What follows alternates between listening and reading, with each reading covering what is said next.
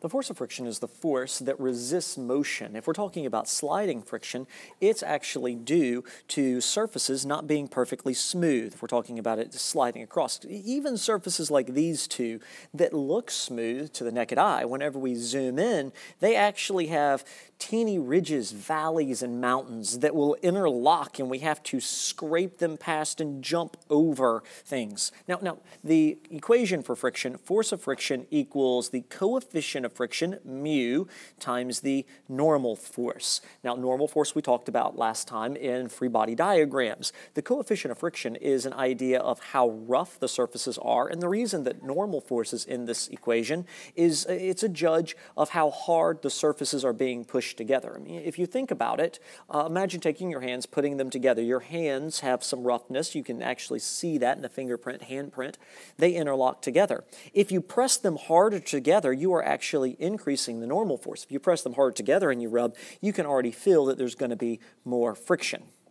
Now, there are two different types of friction that we need to deal with. Static friction occurs whenever an object is stationary. That's what static, if you will, means. That the difference between the surfaces, if we had, let's say, this box on this table here, the surfaces are not actually sliding past each other. It is stationary.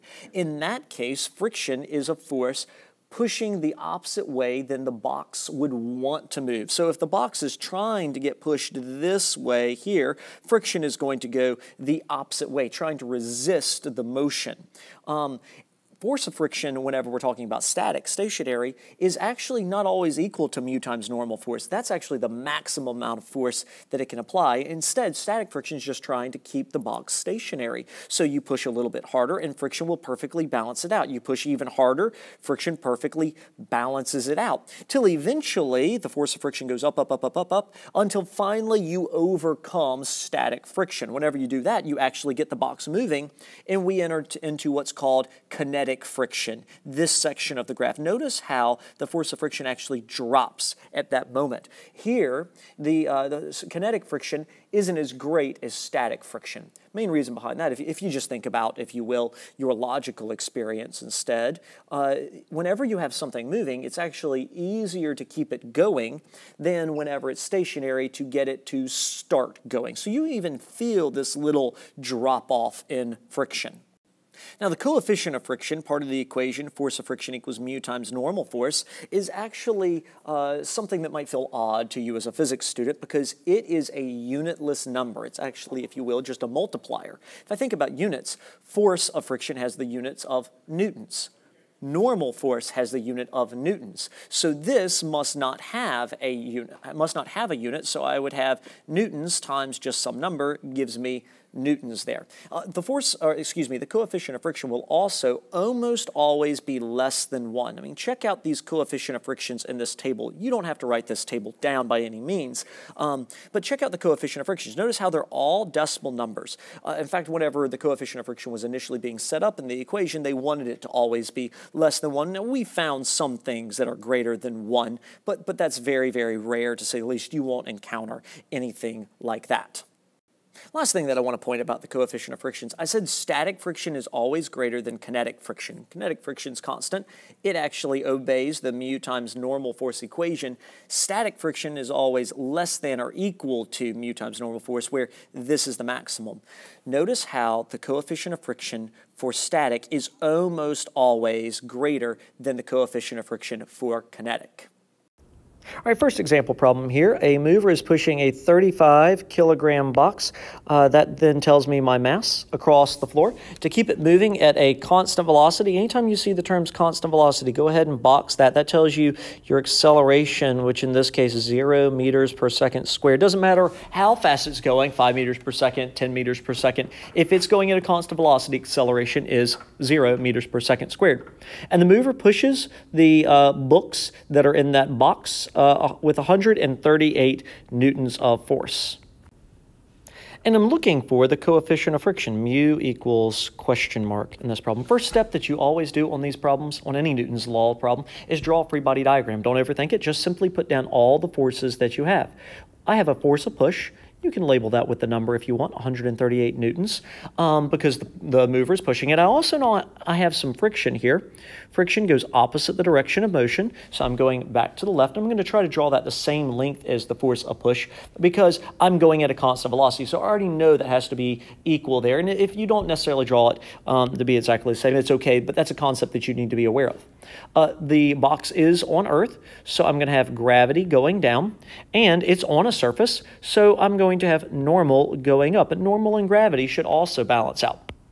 Next step after you do your free body diagram, choose positives and negatives. I'm going to call up positive and to the right positive, which means left and down must be negative. Next step, choose an axis that you want to work in to start out with. I'm going to choose to work in the x-axis. It actually doesn't matter if you choose the y, but I'm going to choose the x-axis because that's where the box is actually moving, in the x-axis. So let's label it. I'm going to work in the x-axis. Sum of the forces equals ma. And then simply read off your free body diagram what are those forces that are there. I see a positive F push and a negative force of friction. That then fills in the left-hand side of my equation here. The sum of the forces, I have a positive F push and a negative force of friction over here equals ma. Next step, just start trying to plug in numbers as you can. Start substituting in. It's nice if you can work this only in letters, but for now, we'll go ahead and we'll start plugging in what numbers we have to see what we are left with. So I know F push is 138 newtons. I don't know the force of friction. Whenever you don't know a force, though, like the force of friction, oftentimes you will actually be able to substitute in from the equation. The force of friction is mu times normal force. So I can actually plug in mu times normal force for that. Let's keep working on the next line. Let's just keep working this until I'm out and can't do anything else. Well, I don't know the coefficient of friction. That's what I'm looking for. I don't know the normal force yet. There's nothing about that in the problem. I do know the mass, 35 kilograms. And I do know the acceleration, 0 meters per second squared, because it's moving at a constant velocity. At this point in time, you say to yourself, hey, I'm looking for the coefficient of friction. If only I knew the normal force, then I would be able to solve this problem. Let me backtrack here. Let me backtrack here for a second and actually talk about good problem-solving techniques with these. Do your free body diagram, choose an axis, and set it up, and then just start working down. Don't worry about trying to figure out how you're going to end up getting to the answer yet. Just start trying to fill in the equation as far as you can, working line by line by line, until finally you get stuck. And in this case, now I'm stuck. Now, the trick with friction is to recognize, hey, I'm stuck and I need normal force. So how this becomes new is let's go set up the y-axis. Sum of the forces equals ma equation. In the y-axis, it looks like I have a positive normal and a negative gravity. So we can substitute those two in on the left-hand side of the equation. Let's start substituting in numbers again, as much as I know. I don't know normal force. I don't know the force of gravity, but I can put in mass times 9.81. Fg is mg. I know the mass, 35 kilograms. And I know the acceleration in the y-axis. This box is not flying up into the air. It's not plunging down to the depths of the earth. So the acceleration must be 0 in the y-axis. Now let's keep working this line until we get all the way stuck. 35 times 9.81, positive 9.81, right? We've already dealt with direction with the negative Fg, so don't use negative 9.81, equals 0. So now simply working my algebra, multiplying 35 times 9.81, then I'm going to add the 343.35 over to the other side, and I end up with what normal force? 3.5. Fn equals 343.35 newtons. That now gives me the ability to substitute that in for normal force over here in the x-axis. And now from here, it's just basic algebra. I'm going to subtract my 138 over to the other side, and then I'm going to divide both sides by negative, because of this negative sign right here, 343.35 to find the coefficient of friction. And doing negative 138 divided by negative 343.35 gives me a coefficient of friction of 0.40 using two significant figures. Looks like I have two sig figs up here and the 35 kilogram box, 3 over here in the force of push. So we'll go with two sig figs since that is the least. Things to be aware of. You won't always solve for mu or the coefficient of friction. Sometimes maybe you solve for the acceleration and because it's not going at constant velocity, but the steps still remain the same. Do a free body diagram, label all the forces. You might have more forces than just F push and force of friction. There might be times whenever you are trying to slow down a lot, and so F push is backwards also, and so you have negative force of push and negative force of friction. So pay attention and do your free body diagram correctly. Sum up the forces in the x-axis. You could go ahead and set up the y if you wanted to. Work it all the way down. Common substitution is replacing the force of friction with mu times normal force. Keep working, and at some point in time, you're going to get stuck, and you're going to need normal. Bounce over to the y.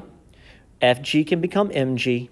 Solve all the way down to normal force. That will let you substitute in and be able to solve for what you need. Let's look at a second example problem now where we're actually going to end up, in the end, using a kinematic equation after we find the acceleration using F equals ma. So it looks like, once again, we do know the mass of the car. And we also know the initial velocity of the car, too, over here, 27 meters per second. And it slams on brakes to try to stop. We know the final velocity, v equals 0 meters per second, before getting in a wreck. The coefficient of friction between the tires and the road is they give us mu in this case. And then part A says calculate the deceleration of the car. Now, if you're doing a variable bank here, U equals 27 meters per second, V equals 0, M equals 3,500 kilograms, mu equals 0.75, and you're looking for A to start out with, one of the things that you'll notice is you do not have enough information to use a kinematic equation yet. You have the initial velocity and the final velocity, but you need one more piece. You're going to either need the time or the displacement if you were going to use a kinematic equation. That must not be the route that I'm going to go. Plus, look, at B, I'm going to end up getting the stopping distance of the car.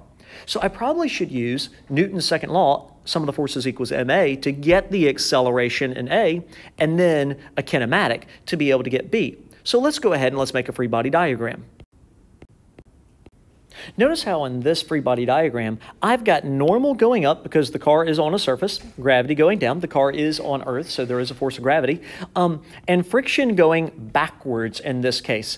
There is no force of engine going forward or any force of push, because whenever you are trying to stop, you take your foot off the gas and you put it on the brake trying to stop. So the only thing stopping you is the friction between the brake pads and the rotors inside there, which is limited by the friction between the car's tires and the road. So now positives and negatives, and then let's start setting up our equations.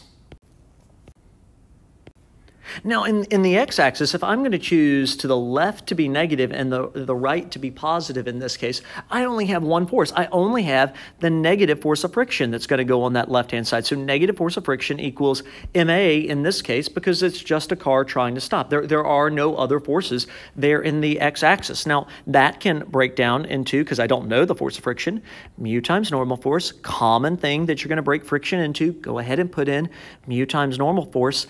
And I know mu, so let's put that in. 0.75, the coefficient of static friction between the tires and pavement is pretty strong. I don't know normal force yet. I do know the mass, right? That's 3,500. And I'm solving for the acceleration. And you say to yourself, man, if only I knew the normal force, then I could get A. So let's go to the y-axis. Reading off my free body diagram to fill in the left-hand side of the equation, I have a positive normal and a negative gravity. And I know the acceleration in this case. It's a car. It's accelerating left and right, so A is going to be 0. So going ahead and also changing my force of gravity, another common substitution that you do, Fg changes into mass times 9.81. If A is 0, 0 times anything, like 0 times m, is 0, and now I can solve for normal force. So then I can add this negative 34,335, add that to the other side. Normal force equals 34,335. Let's go ahead and let's debunk a thing that ends up happening to kids. Kids end up recognizing, hey, the normal force is the same as mg gravity if the acceleration is 0, which for oftentimes in our problems right now it will be. But that's not always the case. As soon as you get to something that's at an angle, then normal force just isn't equal to the force of gravity. It's actually going to be equal to mg cosine theta. If you are in an elevator, or if you're on a surface that is accelerating upwards or downwards for some odd reason, then the acceleration isn't 0. So don't just make that assumption. Actually work the y-axis, sum of the forces equals ma equation. Now that I have my normal force, I'm going to be able to substitute that in and solve for a. So now I just need to divide both sides by the 3,500 over here. And I end up with an acceleration of 7.3575 meters per second squared with significant figures. Two significant figures, that rounds to 7.4. Now that I know that, let's put that in our variable bank over here. A is 7.4 meters per second squared. By the way, whenever we substitute this in, we're actually going to use the unrounded number. Now I have enough information that for part B, solving for S, I can use a kinematic. It looks like we have, we're looking for S, we know A, we know V, we know U, we don't know time, so I'm going to use the kinematic equation V squared equals U squared plus 2AS. Now I actually made a mistake that I need to go back and correct. That's very, very important. Notice it's negative 25,000 divided by positive 3,500, that should give me a negative acceleration. And that negative acceleration is quite important because, look, I called things that go to the left negative. That means this acceleration should be negative, right? It's a deceleration here. Negative, negative there. The car is initially going to the right, so its initial velocity should be positive. Getting those signs correct whenever you're plugging into your kinematic is critical. So after working that algebra all the way through here, 27 squared, 729, 0 times 0 squared is 0 plus any number, so this 0 can completely go away 2 times. Negative 7.357, 5. 14, divide that 14.715 over. I get a stopping distance here, or a displacement of positive 49.541. But using the two sig figs that I have in the problem, this would become a 50 with a decimal point meters.